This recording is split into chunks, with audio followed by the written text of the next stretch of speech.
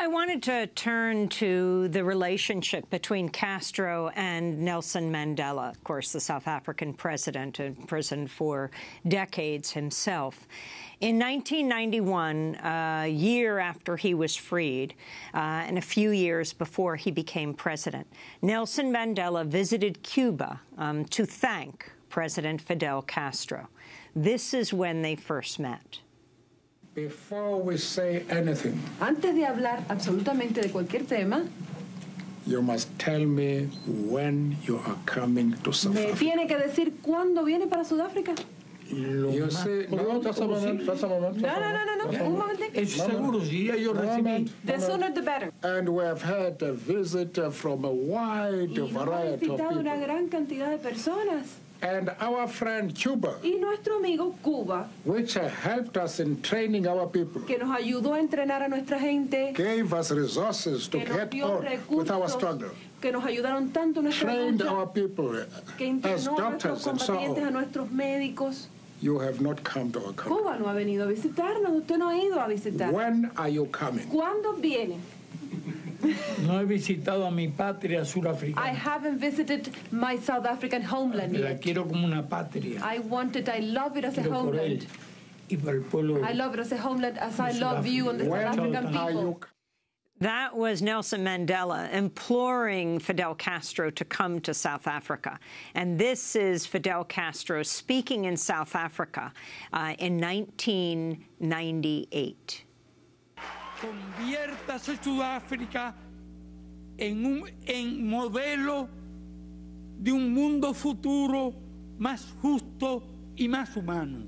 Let South Africa be a model of a more just and more humane future.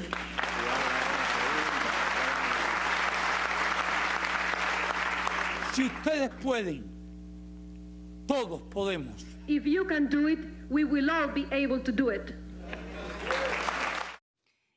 That was Fidel Castro speaking in South Africa. And before that, Nelson Mandela, just after he got out of jail, visiting Castro in Cuba to invite him to South Africa. Bill Fletcher, talk about the relationship of Cuba, Fidel Castro, with the continent of Africa and liberation struggles there. Well, you know, it's interesting, Amy, because there was a special relationship that existed between the Cuban Revolution in Africa from almost the beginning. The Cubans were very supportive of the Algerian struggle against the French, which succeeded in 1962. They went on to support the various anti-colonial movements in Africa, including and particularly the anti-Portuguese movements in Guinea-Bissau, Angola, and Mozambique. And they were unquestioning in their support for the anti-apartheid struggle in South Africa. It's the Angolan struggle that receives a lot of attention. And one of the things that was not understood at the time by many of us in the United States, including many of us on the left, was that when Cuban troops went to Angola, they did not go at the behest of the Soviet Union. In fact, the Soviet Union was not in favor of Cuban troops going there. The Cubans went there out of a sense of solidarity. I mean, they actually believed in solidarity. And they went there to stop the invasion that was in the process of taking place by the South African apartheid troops and their allies in the FNLA and UNITA. And so this relationship has been very, very strong. And you could tell in the words of the late President Mandela that this bond, this love for the Cuban people and for the Cuban Revolution, that bond also translated into a feeling in Black America of a certain kind of bond, a certain support for the Cuban Revolution, feeling that this was a revolution that paid attention to Africa, but also paid attention to the struggle around racism within Cuba, although obviously there were certain limitations to that. But I would say that Cuba probably made the greatest advances in the struggle around racism of any country in the Western Hemisphere. To turn to Cuba's role in Angola, this is a clip from the 2001 documentary Fidel, the Untold Story. That was directed by Estela Bravo. You hear the narrator, Vlastovrana, first. Right from the beginning, Cuba's revolutionary ideals not only spread throughout Latin America, but also forged strong ties with national liberation leaders, such as Sékou Touré, Amílcar Cabral, Julius Nyerere, Zamora Machel, and Agostinho Neto.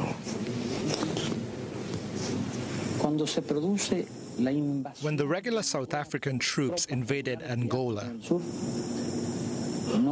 we couldn't stand by and do nothing. When the MPLA asked for our help, we offered them the help they needed. In 1975, as Angola moved towards independence from Portugal, the CIA, along with the apartheid government of South Africa, tried to bring down the new Angolan government. At the request of the Angolan president, Fidel sent 36,000 troops to keep the South African forces from attacking Luanda, the capital. For many Cubans, whose ancestors were African slaves, the fight in Angola was a way to repair a debt to history.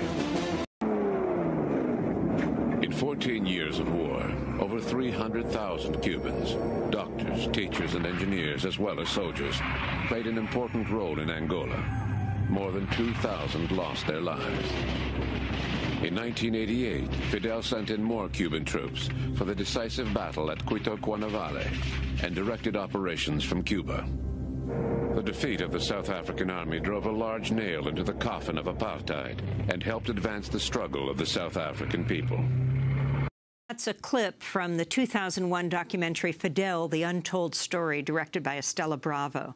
Now let's go to the film CIA and Angolan Revolution. In this clip, former Secretary of State Henry Kissinger explains why the U.S. was concerned about the Cuban troops that Fidel Castro had sent to fight in Angola. After Kissinger, you hear Fidel Castro himself. We thought, with respect to Angola, that if the Soviet Union could intervene at such distances from areas that were far from the traditional Russian security concerns, and when Cuban forces could be introduced to distant trouble spots, and if the West could not find a counter to that then the whole international system could be destabilized. It was a question of globalizing our struggle vis-à-vis the globalized pressures and harassment of the U.S. In this respect, it did not coincide with the Soviet viewpoint. We acted, but without their cooperation. Quite the opposite. That from the film CIA and the Angolan Revolution, Bill Fletcher, as we wrap up this section on Cuba in Africa. There's a story that I heard, Amy, about what happened in Angola on the night of independence. And there was panic in the capital. South African troops and their allies were approaching, and no one knew what was going to happen. And then at midnight, people went down to the docks, and out of the darkness came Cuban troops, Cuban ships, that then landed troops. And the look on the face of the person who told me the story, who witnessed this, was something that I'll never forget, that the sense that they had been saved at a critical moment in an act that had not been driven by the Soviet Union, but had been driven by a belief in solidarity and a particular relationship between Cuba and Africa. And that's something that the U.S. mainstream media is completely ignoring at this moment. And Che Guevara would be in Africa, right, fighting for Correct. Leading Cuban forces before he would ultimately die in Latin America. That's correct. He went to the Democratic Republic of the Congo and was fighting a neo-colonial regime that, ironically, he was working with Kabila, Laurent Kabila, in the beginning. But the forces there were very poorly organized. They weren't really ready to carry out a revolution, and the Cuban advisors withdrew ultimately because the conditions were not ripe. Speaking about Che, I thought I would turn right now to Che Guevara. I want to turn to another clip from the film Fidel, the Untold Story, directed by Estela Bravo. This is Fidel Castro talking about Che Guevara following his execution in Bolivia in 1967.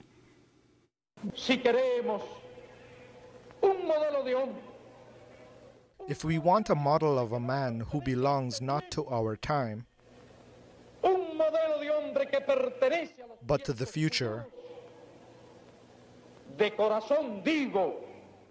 I would say with all my heart that that model is Che.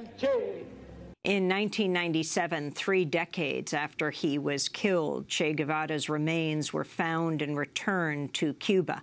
Fidel Castro talked more about him in the film Fidel. I dream about him often. I dream that I'm talking to him, that he's alive. It's a very special thing. It's hard to accept the fact that he's dead.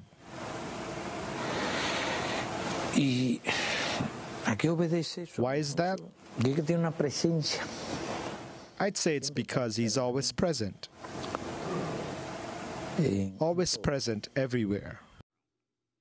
That from Fidel by Estela Bravo. We're going to go to break and then come back and talk about the effect of Cuba and Fidel Castro and Che Guevara in Latin America. This is Democracy Now! As we look at the life and legacy of Fidel Castro. He died on Friday at the age of 90. Stay with us.